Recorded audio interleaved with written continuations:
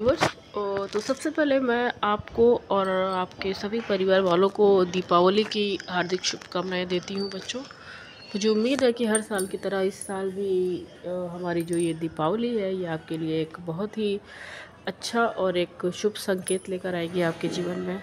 आपके आने वाले एग्ज़ाम में आप जो भी जिस भी तरह का एग्ज़ाम देने वाले हैं वो उसमें आपके लिए सफलता लेकर आएगी। हमारी जो दीपावली है बच्चों, वो एक दीपों का त्यौहार है जो हमारे लाइफ में, हमारे भविष्य में भी एक उज्जवल दीप की तरह से काम करती है।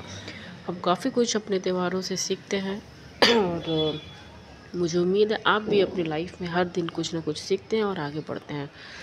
तो इसी के साथ बच्चों एक बार और मैं आपको शुभकामनाएं दे देती हूँ दीपावली की।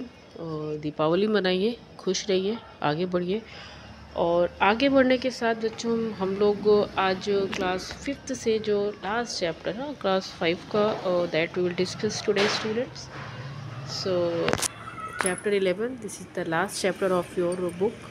All the chapters, all the poems have been already discussed in my video. If you want to check any types of chapters or video exercises, go to the playlist of this year, this session, you will be getting there. Okay, so students, without any delay, let us begin the class. We'll discuss class 5 chapter 11, the strange case of Dr. Jekyll and Mr. Hyde, by that is written by Robert R.B. Stevenson. Okay, Robert Louis Stevenson बच्चों, ये Robert Louis हैं। तो यहाँ पे B नहीं होगा यहाँ पे जस्ट वेट बेटा, ये बी नहीं है, यहाँ पे एल है। ठीक है, रॉबर्ट लुइस स्टीवेंसन। क्लियर बच्चों? तो इस वीडियो में बच्चों हम लोग इस चैप्टर से क्वेश्चन आंसर और एक्सरसाइजेस को डील करने वाले हैं। ओके, तो बिना किसी देरी के चलिए वीडियो शुरू करते हैं। ये फर्स्ट पेज है बच्चों, I will show you the first page here, you can see. Okay,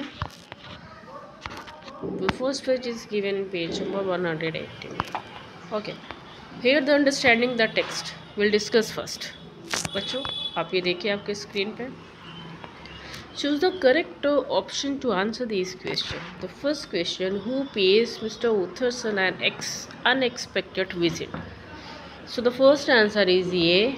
Jekyll's butler and Poole. Okay. Question number 2: what responses does Poole get when he knocks on the cabinet door and tells the person inside that Mr. Utherson is there to see him?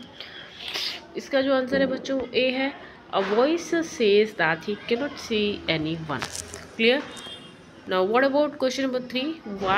What did Poole think had happened to Dr. Jekyll? So the answer is A. Jekyll had been murdered by someone. Okay students, now let us go for the next question, that is question number 4.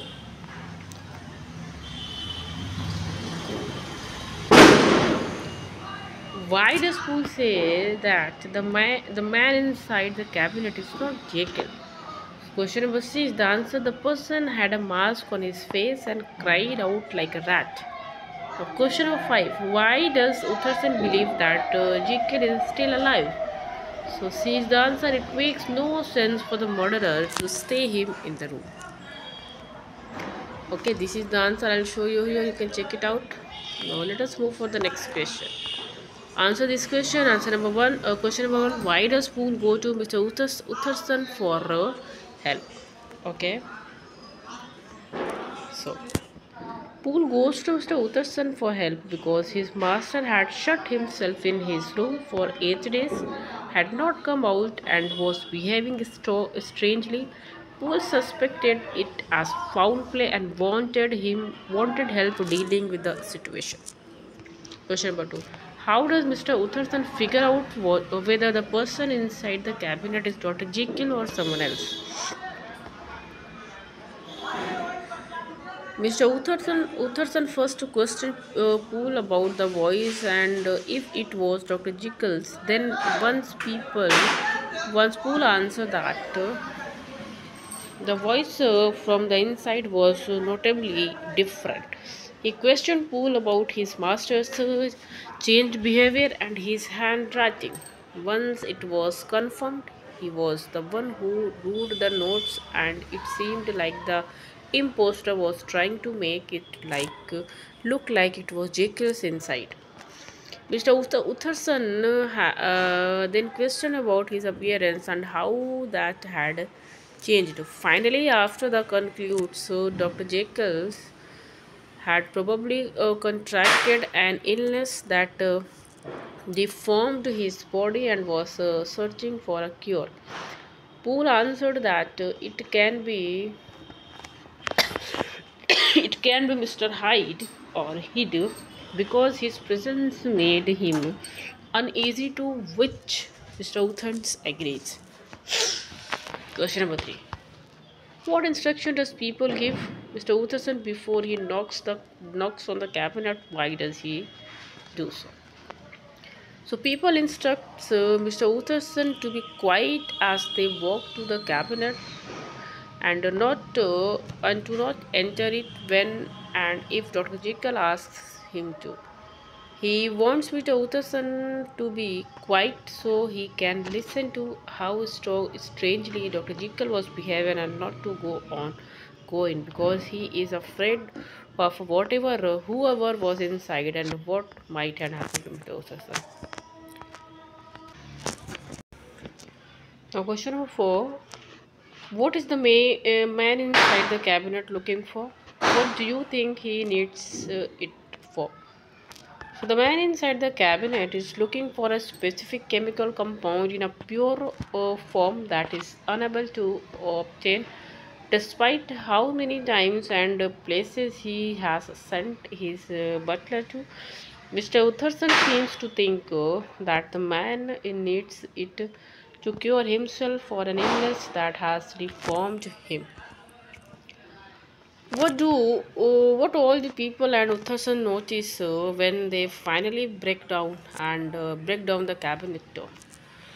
The first thing they notice is the body of Edward Hyde, who seemed to be wearing clothes that are too large for him, possibly Dr. Jekyll's clothes. He seems to have died from poisoning caused due to the strong smell of chemical in the air and fuel in his hand. The next thing they notice that the absence of Dr. Jekyll. Okay. Now, appreciating the text, student. Now you can see that how does the author build the tension and suspense throughout the play. Comment on these instances. So देखिए पहला जो है the time of the day and weather, इसमें दिया हुआ है deserted windy moon light. ठीक है, यहाँ पे ये टेंशन इस तरह से आपकी बुक में इंट्रोड्यूस किया गया है, यहाँ पे बता रहा। ठीक है, और अब आपको दूसरे का बताना है the mystery of who is in the room. C is the odd appearance and behavior of the person inside the cabinet, breaking down of the door, the discovery of the body, the disappearance of Dr. Jekyll। ठीक है, तो मैं पहले थोड़ा सा इसको यहाँ कर देती हूँ। ठीक है, इसके बाद जस्ट वेट। क्लियर? चलिए, तो आपका ये देखिए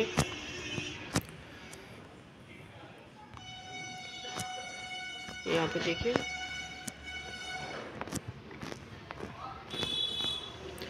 White says voice sounds very different. Whatever it is in that cabinet writing notes. Why? और ठीक है, ये सब आपकी बुक के नोट्स हैं भाई, आप ये देख सकते हैं। These texts have been given in your book। ठीक है, ठीक। Okay, please take the screenshot of this। 1 2 4 5 and then is 6। ठीक है, तो चलिए गेमर और यूसेज की तरफ बढ़ते हैं। कह रहा है कि circle the direct object and underline indirect in this. So circle the direct object, direct और इनडायरेक्ट ऑब्जेक्ट जो भी हैं बच्चों, उसका एक अच्छा सा एक्सप्लेनेशन मेरे चैनल पे है। आप क्लास 6 और 7 के ग्रामर पोर्शन को देखिए, आप उस चैप्टर का नाम लीजिए, दैट विल बी और गिवन देम। ठीक है, तो बढ़ते हैं अपने अगले एक्सरसाइज की तरफ। देखिए कह रहा है Aarav gave his friend a painting for his birthday. सो ये जो हिज फ्रेंड है बच्चों वो इनडायरेक्ट ऑब्जेक्ट है, और अ painting that is direct object. ठीक है, दूसरा है लीला sent her father N E card. सो हर फादर जो है वो क्या है, इनडायरेक्ट ऑब्जेक्ट, और ई कार्ड जो है वो direct object. The teacher give the class a few tips for the exam. So the teacher जो है बच्चों वो इनडायरेक्ट ऑब्जेक्ट हो गया, a few tips direct object हो गया। ठीक है, ये सॉरी ये यहाँ द टीचर। ठीक है, aunt Reema bot us all some sweets at the mall. तो अब देखिए आंट रीमा, तो आंट रीमा जो हो गई वो हो गई क्या, direct object, sorry indirect object. सम स्वीट्स ये हो गया आपका डायरेक्ट ऑब्जेक्ट। और कहीं ना कहीं अस जो है वो देखिए बच्चों, अस भी एक काम कर रहा है, मैं आपको दिखा दूँ। ठीक है, यहाँ पे देखिए पहला तो दिया ही हुआ है, इनडायरेक्ट ऑब्जेक्ट सारे मैंने यहाँ लिख दिए हैं। ठीक है, at the mall sweets butter mother.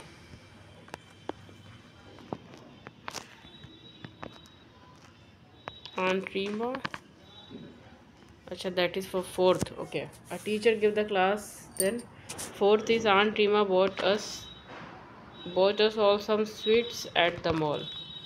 Sweet और एट द मॉल।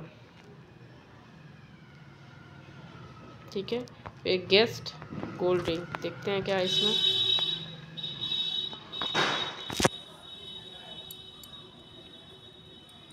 बेटा मुझे ये इस आंसर में कुछ गड़बड़ी लग रही है, क्योंकि यहाँ पे जो आंसर दिया हुआ है दैट इज़ नॉट करेक्ट। ठीक है, sweets and at the mall, ये एट द मॉल तो डायरेक्ट ऑब्जेक्ट हो ही नहीं सकता, तो ये आंसर मुझे लगता है यहाँ पे गलत दिया हुआ है। एक बार मैं एक्सप्लेन कर दूँ आपको। Aunt Rima bought us all some sweets at the mall। ठीक है, तो bought us what का जो आंसर आता है वही होता है आपका डायरेक्ट ऑब्जेक्ट। तो सम स्वीट्स तो बच्चों हो गया डायरेक्ट ऑब्जेक्ट। ठीक है, और टू whom they bought, तो ये जो अस होगा ना वो इनडायरेक्ट ऑब्जेक्ट होगा। ठीक है, और आंट रीमा भी कहीं ना कहीं इनडायरेक्ट ऑब्जेक्ट होगा। दो इनडायरेक्ट ऑब्जेक्ट हैं और एक डायरेक्ट ऑब्जेक्ट है। ठीक है, 5 देखिए ही served the guest cold drink and snacks. ठीक है, तो द गेस्ट जो हो गया वो हो गया बच्चों indirect object, cold drinks and snack जो हो गया वो हो गया डायरेक्ट ऑब्जेक्ट। ठीक है, will you give your mother a message from me. So your mother indirect object हो गया, और मैसेज जो हो गया वो डायरेक्ट ऑब्जेक्ट हो गया। The principal didn't tell them the result of the constant. सो ये देखिए देम और कंस्टेंट, और लास्ट में glass of water. Please pass me a glass of water, इसमें इनडायरेक्ट ऑब्जेक्ट नहीं है। ठीक है, टिक करना है आपको एक्टिव और पैसिव को इस बी एक्सरसाइज में। तो अनिल फील्स हिज डॉग, ये एक्टिव का सेंटेंस है। द फायर वॉज पुट, ये पैसिव का सेंटेंस है। ठीक है, तीसरा देखिए द प्रॉब्लम वॉज सॉल्व्ड, ये भी पैसिव है। It gets cold here during the winter, ये एक्टिव है। फिफ्थ है the game had been one by the purple team, ये पैसिव है। ठीक है, complete this sentences so that they are in the passive voice. So they gathered the rainwater, the large buckets. So the large buckets was gathered the rainwater by the C के answer यहाँ पे देखिए। Animal life around the world is threatened by pollution. The missing watch was found by one of the children. She was given advice on working hard at school by principal. History is taught by a Mr. Kapoor। ठीक है, question number D जो है वो that is up to you, you have to do. Words in use में देखते हैं। Right the correct form of the highlighted verb to complete. पहला दिया हुआ है फील, दूसरा प्लीज़ है, तीसरा लाइट है, चौथा ट्रिक, पांचवा रेस्ट। ठीक है,